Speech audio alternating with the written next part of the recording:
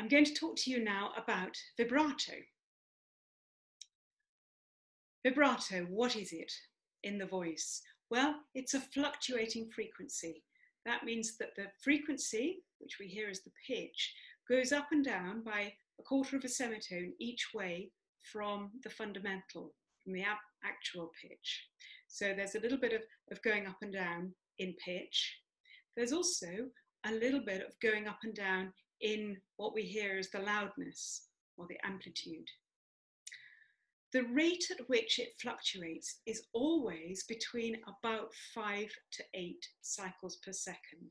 That seems to be the comfortable rate at which vibrato settles. Some voices will have a slightly higher rate and some voices will have a slightly lower rate, but it's always within those parameters.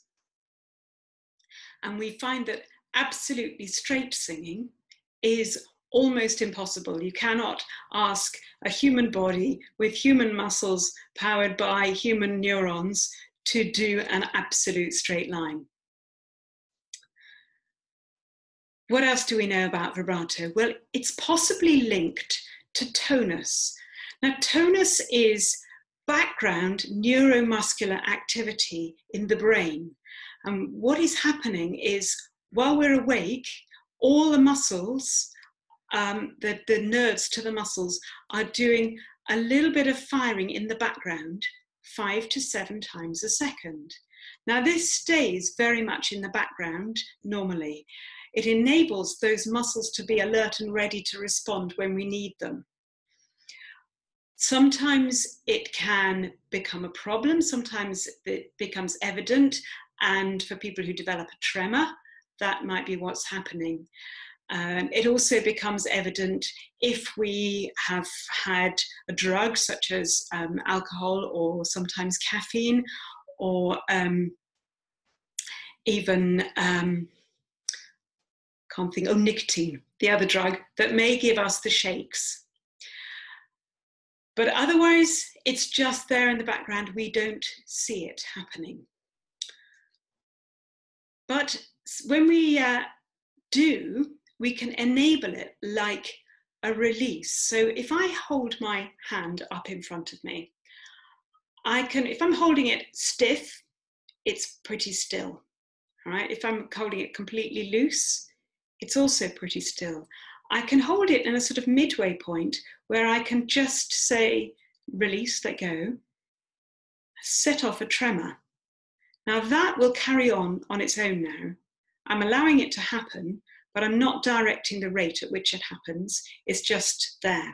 We can do that with any part of our body. We can set up a tremor and we can just allow it to ride its own natural course. How does this link in with vibrato? Perhaps what is happening is a tremor in the main muscles of the larynx, the cricothyroid and the thyroarytenoid muscles.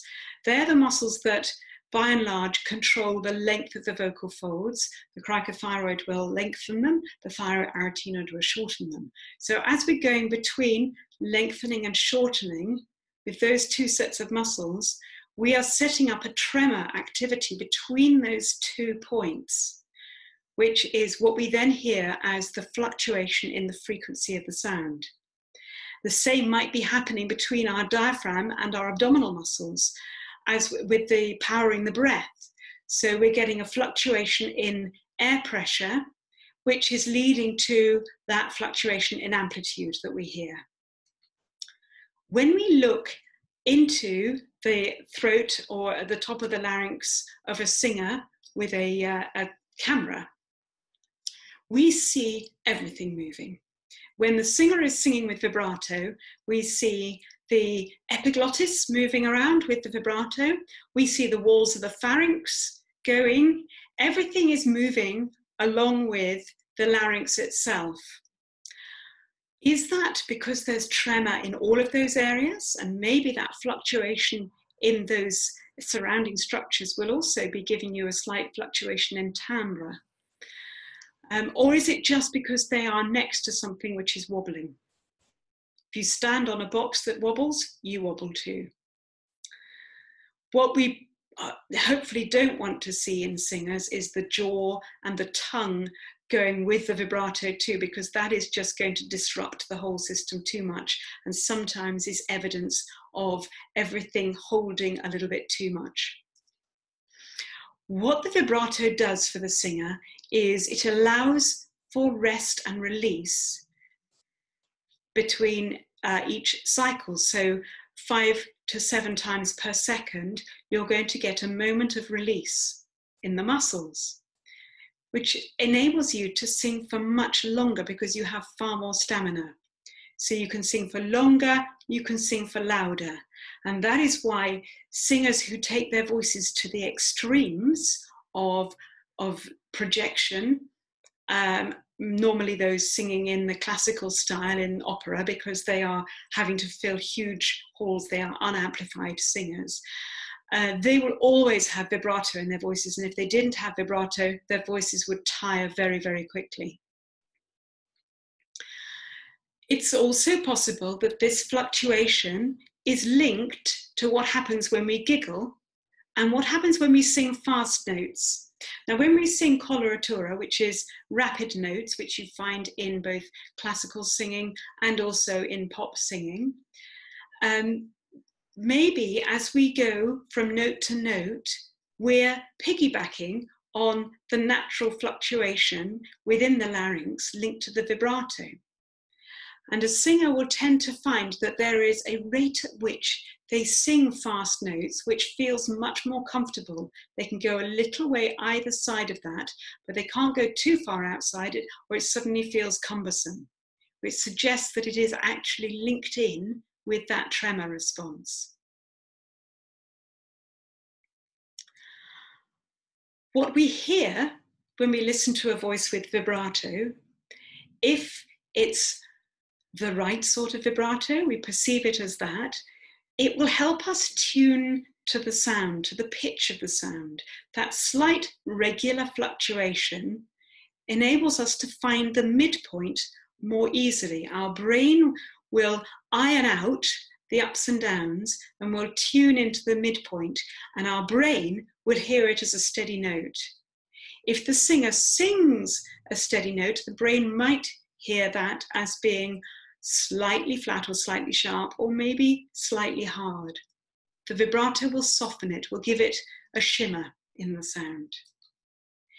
If we stop vibrato, if we sing with a natural vibrato and then we stop it in order to keep the sound straighter, that will always feel like a holding or a tension action. We have to actually prevent the vibrato from happening. Yes, it's possible, we can do it, but it's very difficult to do it for an extended period of time, and you can't do it while you're projecting the sound.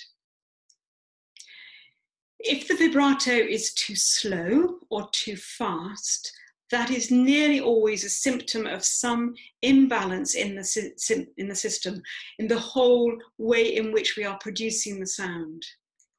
It may be that we're tired, the voice is tired, the muscles are tired. It may be that we're pulling the tongue back and pressing down a little bit too much on the larynx. Sometimes tongue backing is linked with jaw holding. It can be linked also with misalignment in the head and neck, and everything like that is always linked in with air pressure and airflow not being at its optimum. So there will be a whole package of reasons for why there is a vibrato that is too slow. And similarly with a vibrato that is too fast, that may be that the airflow is not right for the system that it's meeting. It may just be because everything's a bit tight.